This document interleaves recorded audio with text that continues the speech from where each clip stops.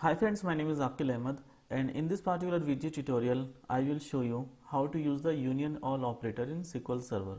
So the agenda of today's video tutorial is that we will write a query to combine two result sets or more than two result sets into a single result set using the union all operator in SQL Server. So let's jump to the demo. I got a SQL Server instance and I got a database, a school database, and in that particular database I got two tables.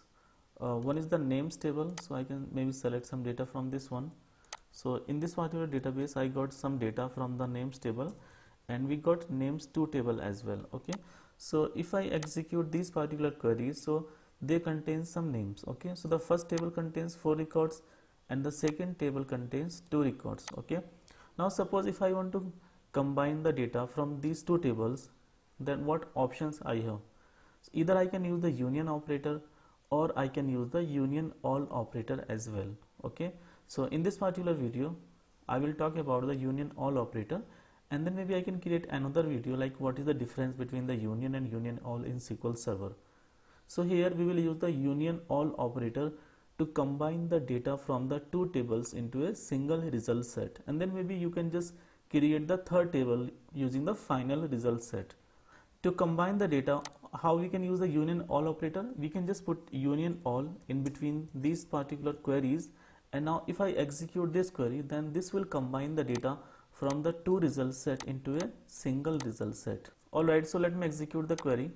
So now you can see that the data from the two different tables got merged into a single result set here. Okay, so the thing is, it's not necessary that we can just use the union all just to combine the two result set. We can also use the union all to combine the multiple result sets into a single result set. Okay, so suppose if I want to combine the data from another source as well, so I can use union all here as well, union all, and then I can put another statement here. So suppose I can maybe just hard code another value, like I can use a test value here, test, and the date of birth is 2000.